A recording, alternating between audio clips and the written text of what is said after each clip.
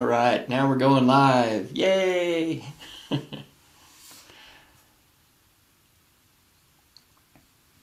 Here we are. Okay, hello everyone. Kit McIntyre here, Mawai, and we are talking about our atlas and axis and what the heck are those and how the heck do they affect our entire life, literally our entire life, when they are out of alignment. So we'll wait here just for a couple minutes just to see if anyone wants to chime in and join in the conversation. There it is.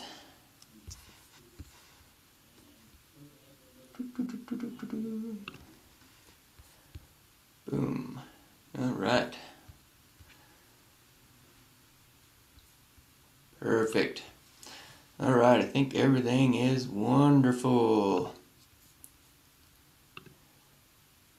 And we're just going to check a couple more things here.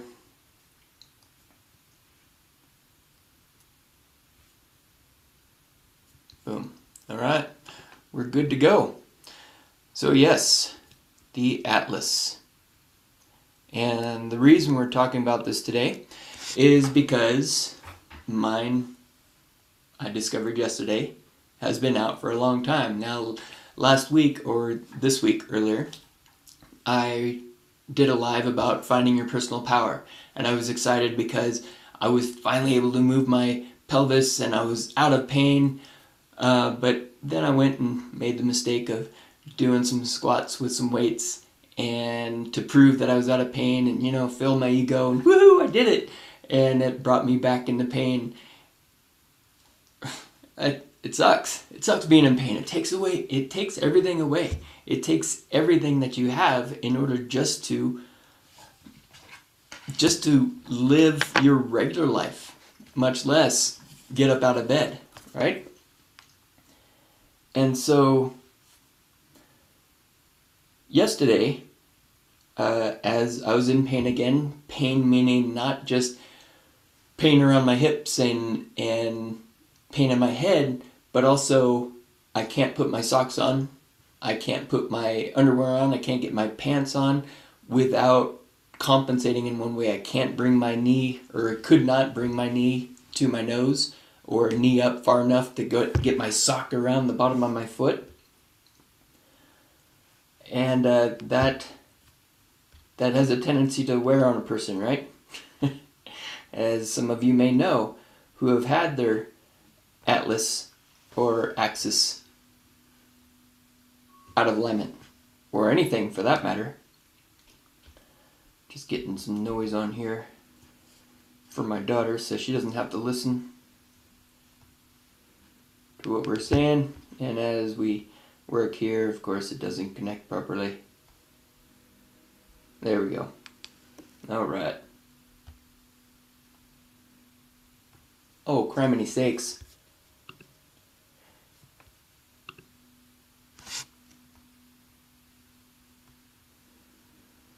There we go. Boy, I'm just all over the place today, aren't I? All right, so let's look at the atlas.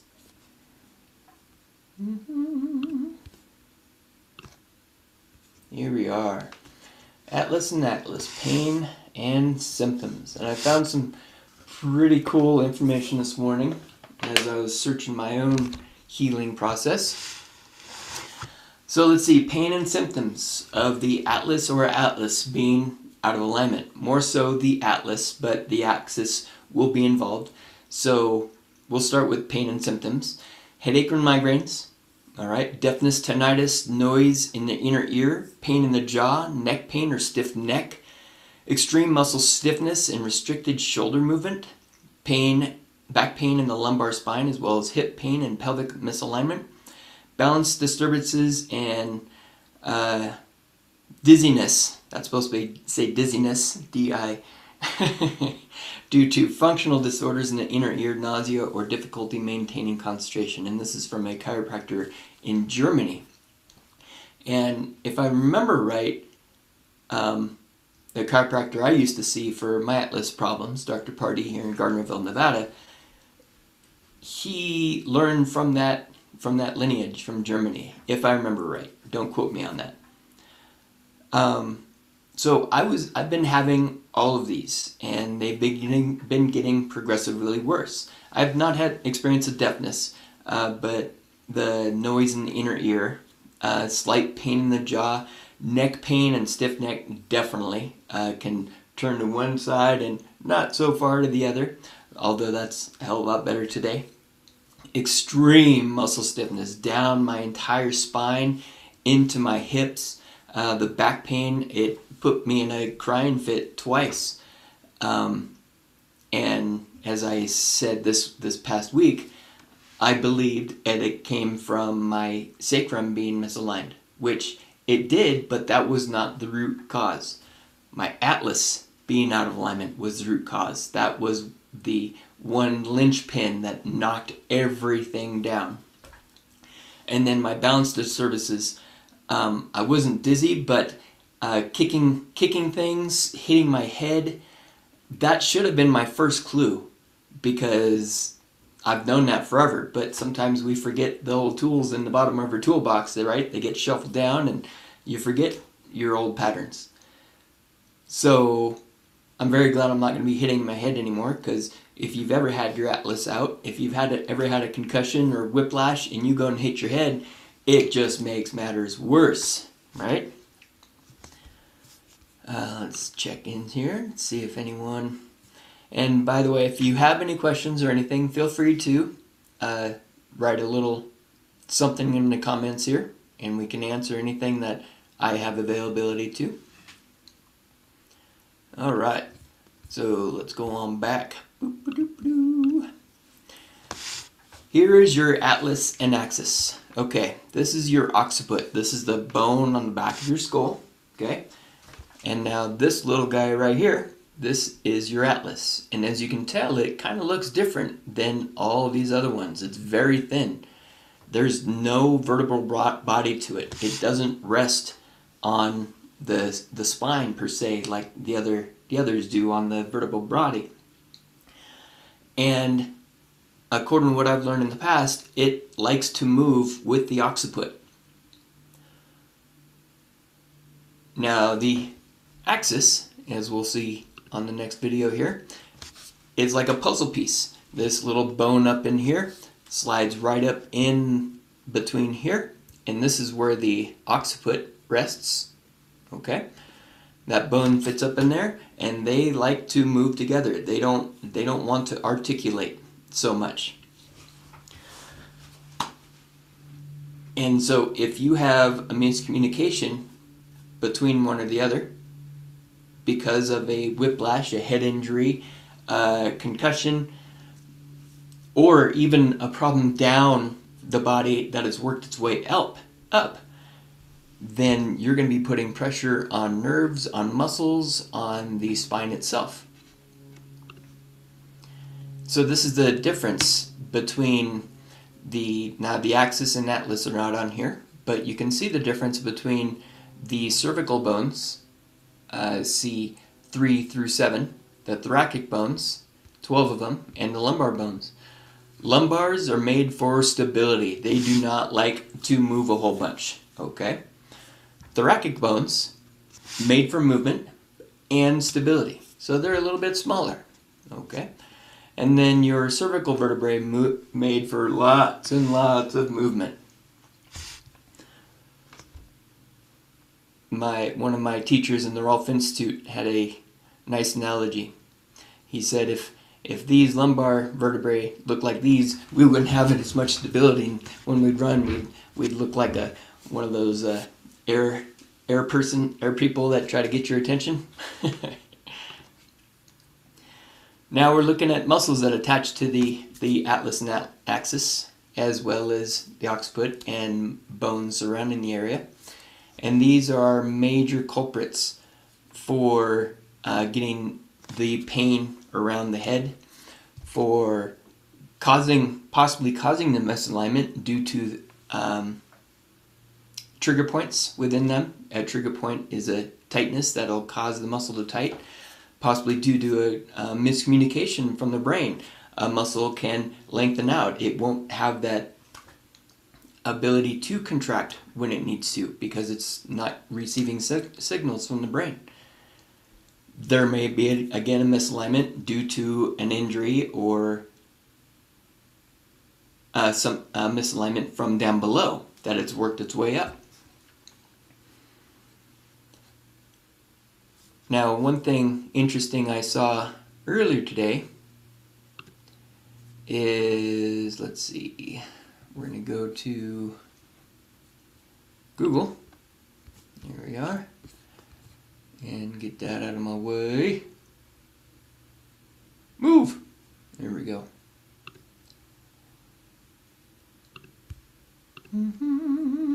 How can that small muscle cause so many problems? And we're talking about this little guy right here, rectus capitis major. It does not connect into bones like most muscles do. It looks like it connects to the occiput, but it doesn't. It connects to a piece of tissue called the myodural bridge. And that's this guy right here. All right? And that myodermal bridge, oh shoot. My thingy keeps getting away. My myodermal bridge goes into the dura mater of the wrapping around of the brain. Okay, that's tissue that surrounds the brain, keeps the cerebral spinal fluid in, and it's a continuous all the way down the spine to the end of the tailbone. And if you think about it, those nerves that come out of the spinal column, they're surrounded by myelin sheath also. So as your cerebral spinal fluid pumps up and down the body, you're having spinal fluid all the way down to those tips of your toes, tips of your fingers if you really go in deep. And so if that rectus capitis posterior is tight, pulled to one side and stretching on the other, has a trigger point in it, you're going to be having pain in the brain, disconnection in your thinking processes, which makes you bump your head, kick things when you know that they're there because you've walked around your house 10,000 times. The inside of the belly is small muscle or abnormally large amounts of proprioceptors called muscle spindles. Proprioceptors help provide feedback in the brain about joint position and movement. So you can imagine if that bone is cocked to the side, it's going to be putting too much information and not enough information into that brain because of that severe stretch or lack of connection. Changes in this muscle can deform the myodermal bridge, which changes movement in cerebral spinal fluid. Abnormal movement in fluid is associated with headaches.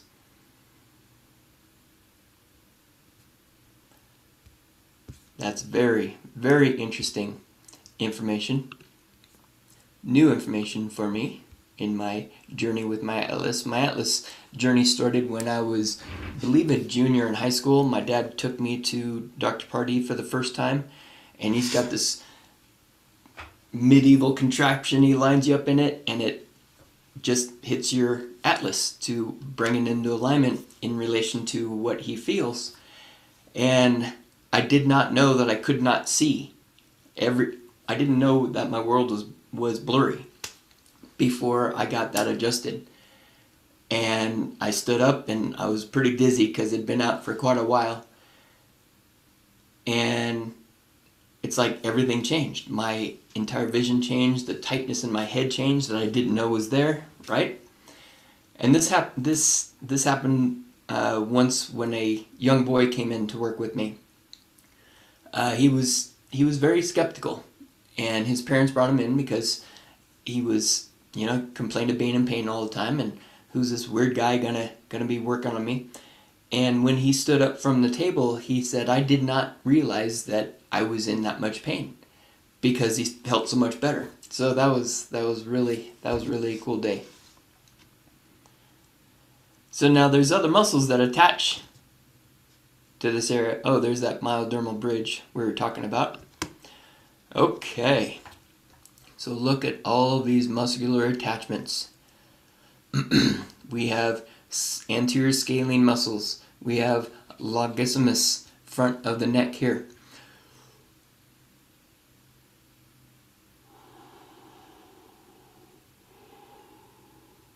Oh, excuse me. See that rectus capitis lateralis attaching right behind your styloid process, which is way up in there. So the bottom of your occiput, I believe that's the occiput, don't quote me on that. But you can tell with all these attachments here, longus capitis, okay, he touches down the back, the back of the spine.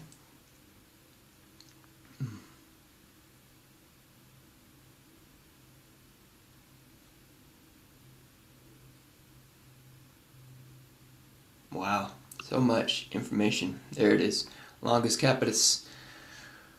C3, C4, C5, C6 up to the occiput. So you might put your hand in the back of your head there and rub your hand back and forth. And if you've got a bump, you know it may be that longus capitis. Of course, I'm losing all those wonderful muscle names.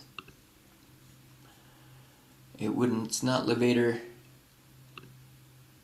My apologies. Boy, dude. It's okay. So if this atlas gets out of alignment due to a head injury, neck injury, whiplashes, concussions, it can start a chain reaction down the front of the body. Then you might be having shoulder pain because the scalenes are tightened, because the front of your neck, for that matter, the levator scapulae, rotating the shoulder up. Now we've got pressure upon this cranial nerve 11 that runs down the side of the shoulder blade. Anybody ever had that popping in the shoulder? That's, oh, I still got a little bit on this left side here. Which, as this pulls up due to tightness, restriction, notice its attachments up here, we're going to be affecting the rhomboid major, minor, trapezius attaches here all the way down. Trapezius is going to start tightening up or compensating around that. This nerve that runs into the top of the shoulder blade here and down into your infraspinatus may start tightening up, which is going to affect your throwing, going to give you possible pain in the front of the shoulder. So you rub your front of your shoulder all the time, even though it's this muscle, this nerve here that's firing up that muscle, coming all the way up from its,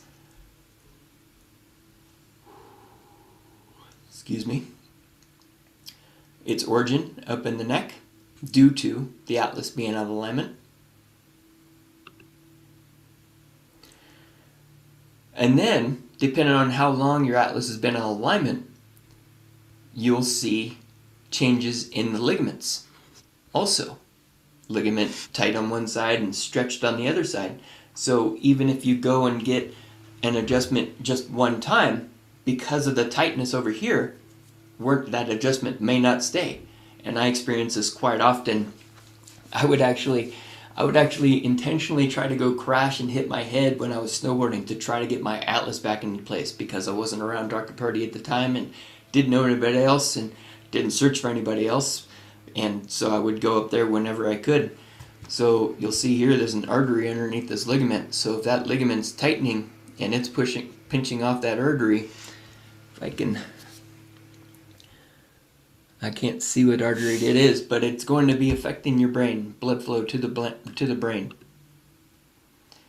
And now these are trigger points from the suboccipital muscles, those muscles we saw on the back of the head. So if you feel like you've got a band around your head of headache, if your vision has changed, getting blurry, if you've got that tinnitus in your ears, right, which is also going to change your sense of balance, you know you may have an atlas or axis imbalance.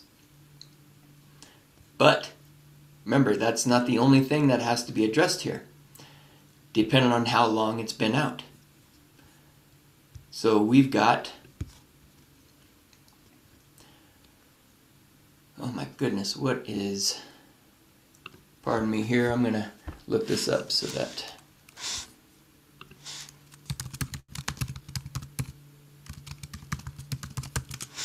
here we come. Bing! There's my picture. Alright.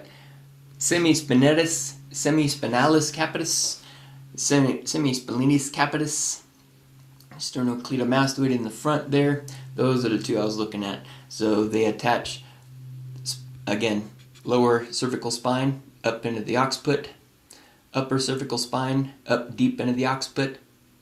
So those guys are going to be affected by the atlas being in alignment, because our nervous system wants to keep its head on straight. So if your atlas is cocked to the side, we're going to force muscles here in order to get it to work. And now doing that, I've got pain here around that compensation. So as I release that, the pain immediately goes away. So we're cocked to the side and we force that up again, immediately pain comes back here, which in turn can affect the sternocleidomastoid, right? The trapezius being shortened to one side, always lengthened to the other. Okay? The temporals. What do we do when we're in pain? We're constantly clenching, right? So temporal is going to get trigger points in them. Masseter is going to get trigger points in them. All of these muscles need to be addressed. Now you can address these on your own. I don't know if you can address the atlas on your own unless you can move energy like I can. And that's how I did this yesterday. For an hour I laid on the living room floor, moving my head back and forth, working on this side, balancing everything out, balancing the cranium around it, moving it to the other side for an hour. Ended up passing out at the end of it because it was such a lot of work nervous system wise. But came out of it, and this morning put on my underwear, and I had maybe 10% pain left, which means I've got a little more balancing to do, but I'm well on my way. Very exciting. This is the Trigger Point Therapy Workbook. This was my guide back in the day when I was a massage therapist, and it helped me out tremendously. But the problem was I was never getting to the source, and that's why I was grateful that I went to the Rolf Institute, because it helped me get closer to the source. Not to say that Rolfing is the end-all be-all. It's great. And in my body, a lot of my pain and misalignment had to do with held emotions, out of balance chakras, meridians that are out of balance, and especially the cranial imbalances due to all of the trauma that I had put myself through being a snowboarder and trying to fly through the air and not knowing how to live in the air. Alright, so let's get a little check here. There we go. Alright.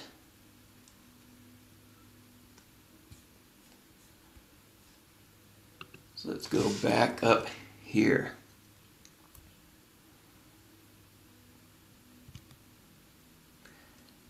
So I think that concludes my talk about the atlas and axis. So if you have experienced whiplash, concussions,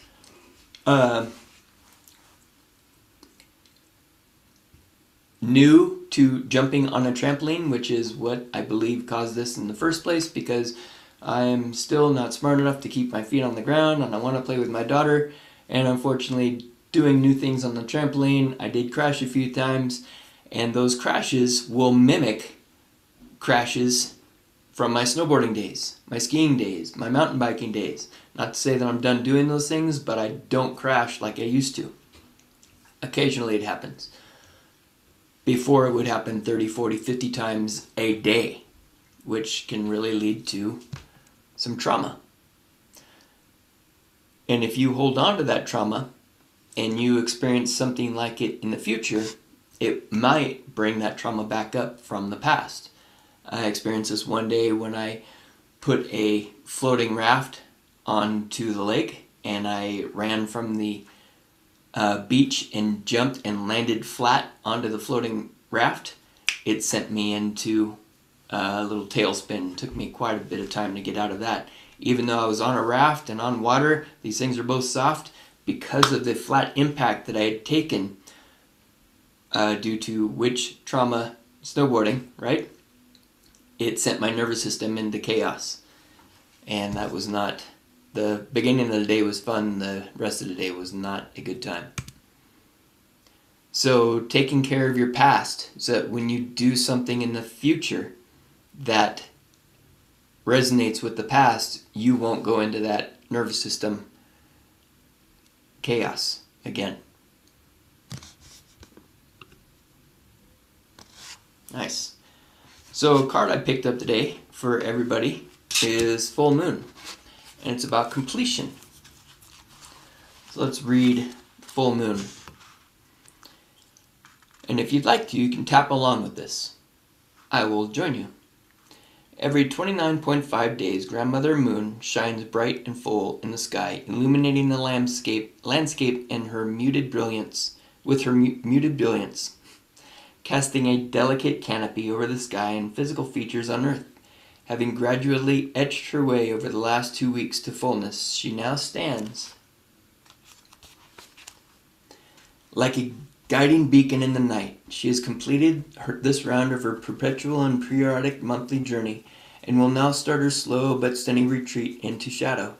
In this card we see the grandeur of the moon at its peak, blazing brightly and creating a silhouette of a tree.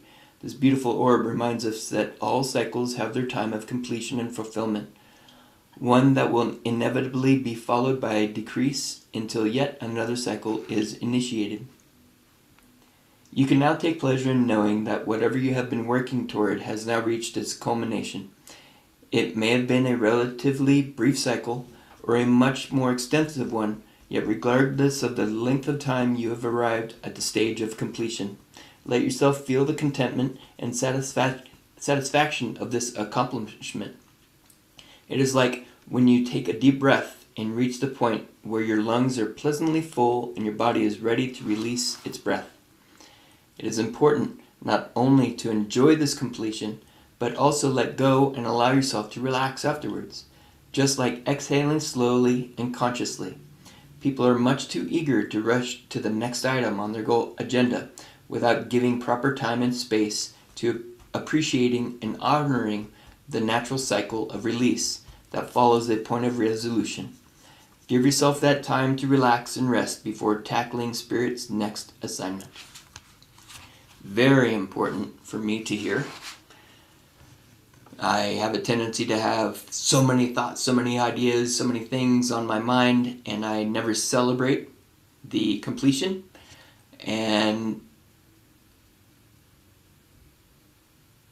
I get overwhelmed, so I stop in the middle of the next step. So acknowledging, right, where your imbalance are. What do I need to do to bring my imbalance back to myself, back to balance, right?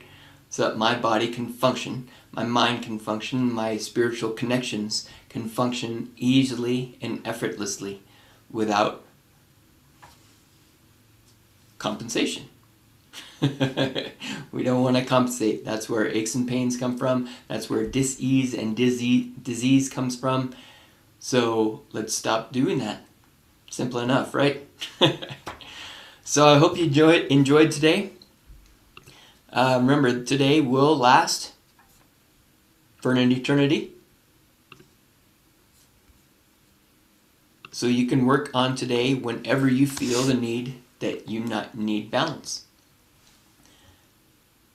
Be sure to subscribe to my page so you can receive updates on any new videos that come up. Everything and anything might be relative to you. You can follow me on kimmcintyre.com, And if you have any questions or comments about today's video, feel free to leave them below. I'd really appreciate reading those comments, and compliments for that matter. All right, I hope you have a wonderful day.